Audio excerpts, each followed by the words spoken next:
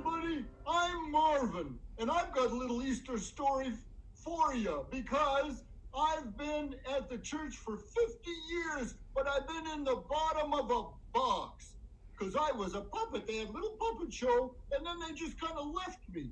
And then Julie, this Julie here, she was going through things to throw things out because she loves to throw things out and clean things up. Well, she was going to clean me up, I'll tell you. She looked into the box where I was, and I said, Julie!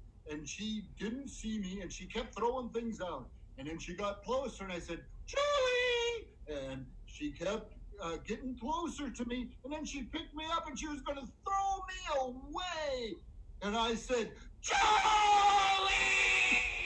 And oh my goodness.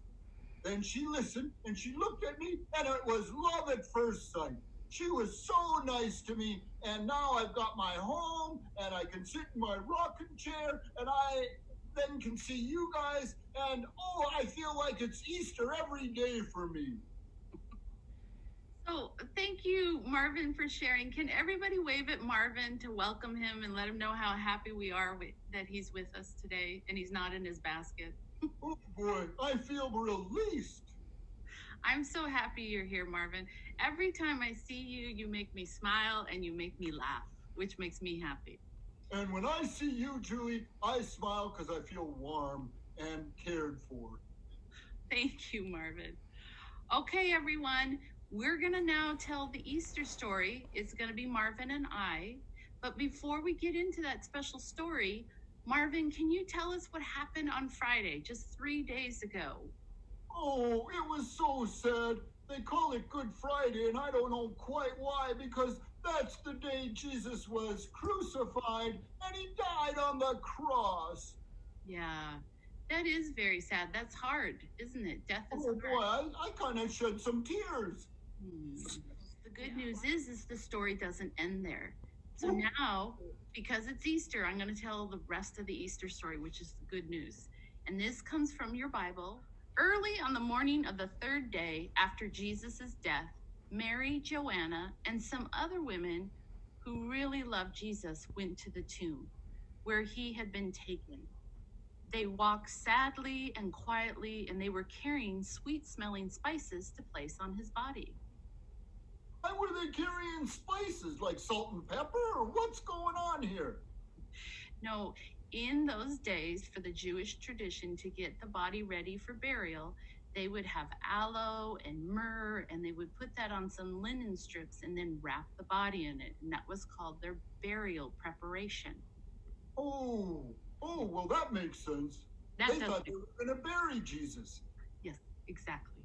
Whoa. So when they looked in the tomb, they were surprised. The stone was rolled away from the cave opening. They looked in, but Jesus was not there. The women were confused and they were scared. Who had moved the body? Boy, I would have been scared too. Somebody stole the body, they thought. Yes. So while the women were wondering about this, 2 men in shining clothes suddenly stood before them. The women were very afraid and they bowed their heads to the ground. Marvin, do you know who those 2 men are? Well, I bet I know what they were. They were angels. Ah, very good. Marvin, you were listening in that basket for the last 50 years, weren't you? I had to do something, Julie. All right. So the men said to the women, "This is where the dead are kept. Jesus is not here. He has been raised to life. Why are you looking for a living person in this place for the dead?" Then the women remembered what Jesus had said to him about dying, but on the 3rd day that God would bring him back to life. Oh boy, that's right. They couldn't remember because that's what Jesus predicted. He didn't predict it. He knew it. He said, I'm going to come back to life. And he did. Absolutely. Good job, Marvin. The women left the tomb and they were eager to tell the 11 disciples the good news. They ran back to the disciples yelling, "He is alive!" shouted the women. But the disciples didn't believe the women because it sounded to them like a bunch of nonsense. Well, those guys were wrong. It wasn't nonsense. It was the truth. Jesus is risen! Hallelujah. Good work, Marvin. They should have listened to the women. But Peter, who is one of the disciples, he was a friend of Jesus, wasn't so sure, so he got up and he ran to the tomb. When he looked inside, this time, though, the two men in the shining white clothes were not there. And when he looked in the tomb, he saw only the cloth that Jesus' body had been wrapped in. Peter went away to his home, wondering about what had happened. And he asked himself, was Jesus really alive? Well, Jesus took off. And he really was alive. He is risen. So he'll find out pretty soon. Yes, and if you come next week, we're going to find out for sure. That's the story for next week.